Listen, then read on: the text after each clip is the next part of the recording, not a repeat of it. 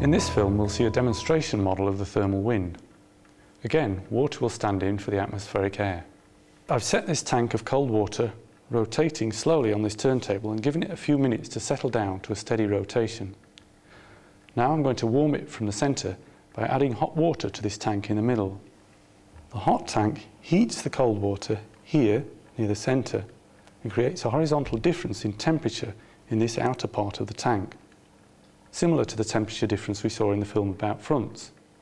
But this time we have the tank rotating to simulate the rotation of the Earth, and because the tank is circular, the water can move freely in the direction along the front.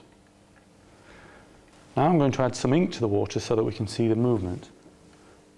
I'm going to add the ink roughly in line with this green mark on the side of the tank.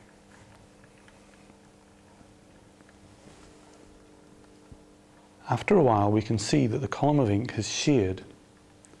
The warmer water from the centre began to move outwards, overrunning the colder water, but this time, because of the rotation, it was turned to its right by the Coriolis effect.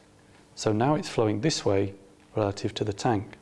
The cooler water, meanwhile, began to move inwards, undercutting the warm water, but it was turned to its right by the Coriolis effect, so now it's flowing this way relative to the tank.